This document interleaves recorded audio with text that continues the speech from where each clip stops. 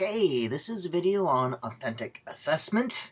This one is on miscue analysis, which is a method for analyzing how students are approaching the reading process. It's a form of direct assessment because you are directly assessing the reading process. It's done one-on-one. It's built on the idea that errors, or miscues as we call them, can inform us. They tell us how the reader is processing the print.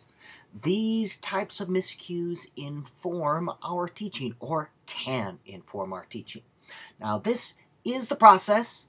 This is designed to give you a sense, an overview, so you have an idea of it. You can find lots of YouTube videos on this as well. But the student reads a piece of graded reading orally, out loud, to a teacher. So this is done one-on-one. I recommend that you audio tape these so that you can play them back and analyze them. Once you get really good, you might be able to analyze in time as the student is reading. Like running records, the teacher has a copy of the graded reader and records the types of errors and miscues, and I'll show you a cue for that in just a minute. Now, there are two levels of miscues. There's a major miscue that changes the meaning significantly, or a minor miscue, errors or miscues that do not change the meaning of the sentence. For example, the dog ran down the road.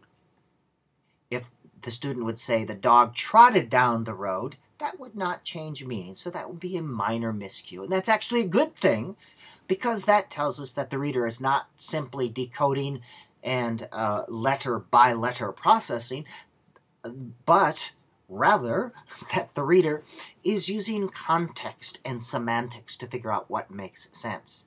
The dog ran down the road. If the reader said the dog floated down the road, or the dog slept down the road, that would change the meaning significantly. Now, this is to be adopted and adapted. Like all things in education, very few things should be prescribed. Do it this way exactly for all times and in all places and with all students, because there's no such thing as a standardized student process, classroom, etc., etc., etc. Instead, you should adopt and adapt. Now, here is a type of scoring system that you might use.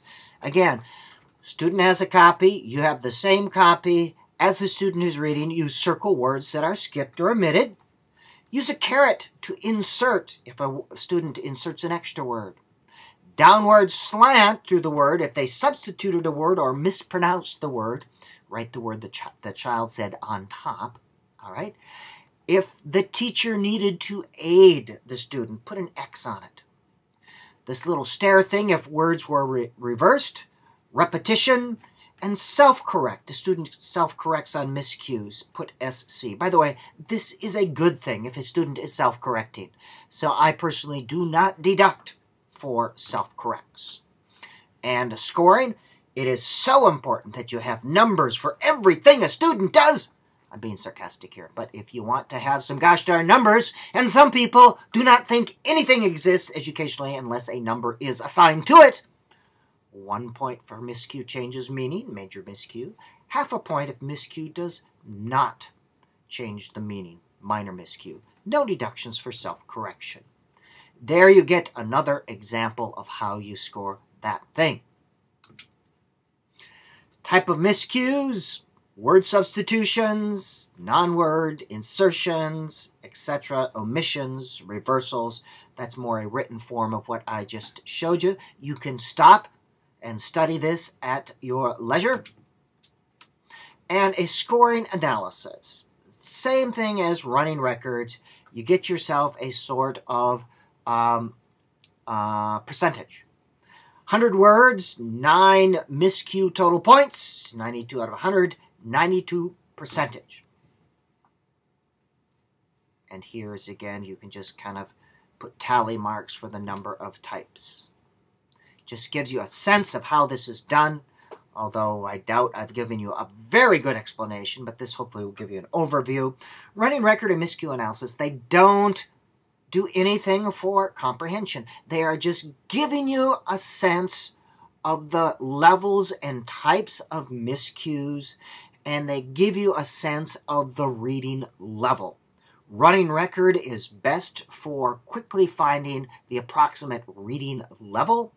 Miscue, you're looking at the types of errors. They do not assess comprehension. And again, here are the 3 levels of reading. All right, that is just a quick overview on miscue analysis.